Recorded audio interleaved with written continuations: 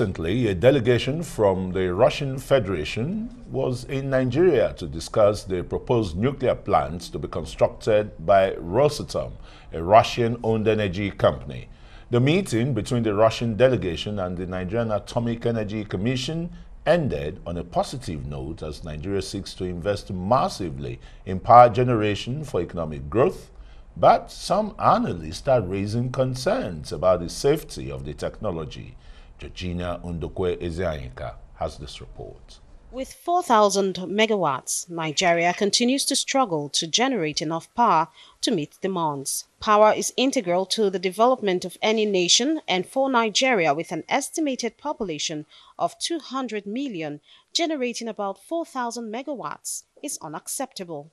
To fix this, the federal government has decided to invest in nuclear plants to produce sustainable, reliable, and affordable power for the nation. A team from Russia's state-owned Rosatom company has been meeting with the Nigerian Atomic Energy Commission to finalize details of the deal. However, environmentalists have warned against such move. They want the federal government to jettison the idea. They believe nuclear plants are an unforgivable technology in case anything goes wrong, drawing examples from Japan's Fukushima tragedy. The environmentalists ask if Nigeria can manage a catastrophe such as Fukushima, in which over 2,000 died as a result of nuclear plant disaster. Germany has announced plans to shut down all its nuclear plants by 2022 and go green. But both Rosatom and Nigerian government say the nuclear plant is not only about power generation. Agriculture, health, industries are all expected to benefit from the services of the plant. The question, however, remains, why does Nigeria want to go nuclear when the world is going green? Georgina Ndukwezaika, Arise News. Well, joining us now to shed more light on this issue is the Acting Chairman, Chief Executive Officer of the Nigerian Atomic Energy Commission, Professor Ahmed Yusuf. Thank you so much for being here, Professor Very warm welcome, Yusuf. Professor. You know, you see some of the things raised there. You know, once Nigeria made that announcement that we're thinking of going nuclear in terms of dealing with the power situation in the country, there was a lot of concerns, especially from energy experts. But talk to us as the experts now. Why is nuclear the solution, in your opinion, to Nigeria's issue with power? Yeah, I think, thank you very much for this kind of question. I think in Nigeria there is issues concerning our energy problems, and I think one of the major things that we have to say in Nigeria about our energy crisis, first of all, not only the generation, there is transmission problems, then there is distribution problems. Now today we are talking about increasing the production, but if you increase the production, you did not increase the capacity of transmission, then there is a challenge. And if you increase the transmission, you did not increase the distribution, again, there is a challenge. So investment in nuclear is such that it helps the generation of the electricity. One, it is clean. Two, it is, with time, it becomes more cheaper than compared to other sources of energy. Three, then the base load. You have a lot of energy from nuclear within using small material that we call the fuel. So if you look at it comprehensively, yes, there are concerns about the safety. There are concerns about the issue. Those safety concerns, are they germane? Well, as the experts. Well, you know, as the nuclear business is growing, the safety problems have been taken care of with time. I will tell you, before there is only these active safety systems in reactors, but today we have both active safety system and passive safety system. In fact, even in the reactors, they are building what we call inherent safety features. Now, what happened in previous years, the Three Mile Island, the Chernobyl, the others. What the happened? one in Japan? Yes, Fukushima. Yeah. What happened there was, if you look at it very carefully, is about the safety systems. Now, today in our reactors, we have containment upon containment. So that even if the core meltdown... But if that was so, we probably couldn't have had the Fukushima's disaster where more than 2,000 people were killed. Yes, and not forgetting the environmental challenges. I'm going to come to that. Yes, I agree to that. What I'm trying to say to you that the technology before and the technology today are different.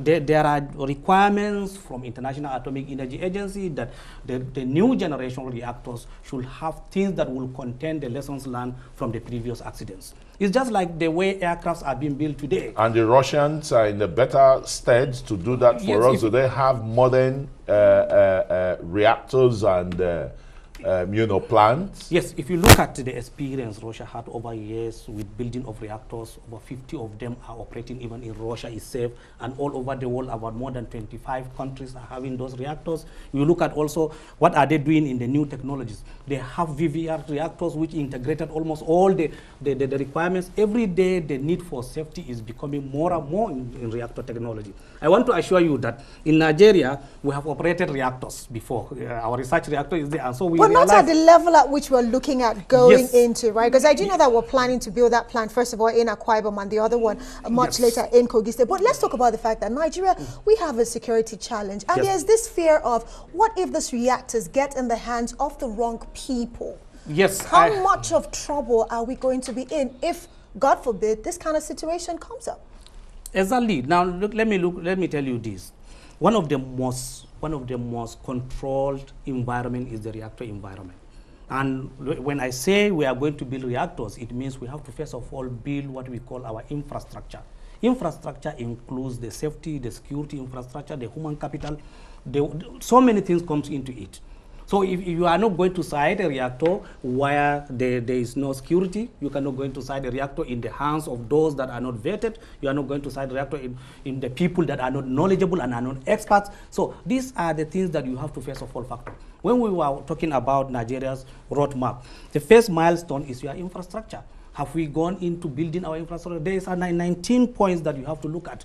The human capital, the trainings that they will have, the facilities that you have on ground. Then before the certification from the International then we have a Atomic regulatory Agency which controls the licensing. I just want to quickly, let's look at the environmental issue. Yes. Only a fortnight ago, Germany says it's, shedding off its 5 nuclear reactors. Those are the ones remaining. And the main reason is because they want to achieve that zero emission. And place it side by side with COP26, which is happening in Glasgow, Scotland, between October and November, and the United Nations climatic change drive on the environment. Why nuclear reactors now? Yeah, but in the Sustainable Development Goals number 7, clean energy, nuclear reactors are the answers. But why do Germany and some few places are closing down their reactors? This is a political decision, let me tell you this. I don't want to talk so much about that political decision, but let me tell you that while others are shutting down, others are building new reactors. Recently, Korea announced, China announced, and they are expanding. Even in US, they are expanding. France today have majority of their energy coming from nuclear.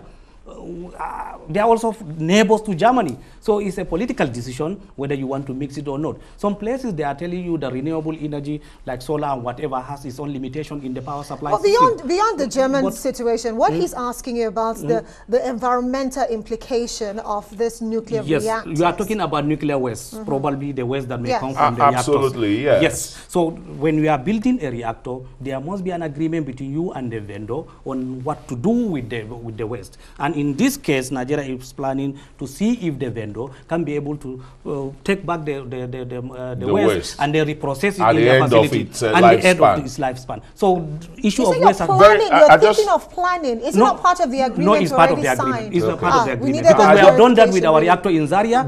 Our waste has gone back to China. Okay, just very quickly, if you may answer this, what are the other inherent benefits? Apart from power generation that you can get in having a nuclear reactor plant?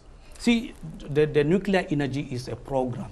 Not only the nuclear power plant, but there is also what we call multipurpose research reactor, which has also intended to produce radioisotopes that can be used in our hospitals, in our whatever. There is material testing that you can use with those reactors. Today, our technology in Nigeria is limited because we don't have facilities that can help us develop those materials. If you want to produce cars in Nigeria today, you need a material testing laboratory. You need facilities that can be able to help you in testing those materials. that reactors can answer you. So in agriculture, I have mentioned many times that using the radioisotopes in the nuclear techniques, you can be able to do that. Even in the environment itself, pollution monitoring, you can solve the problem with the reactors and the radioisotopes. So in one way, you can see the disadvantage, but in the other, the advantages are so much more.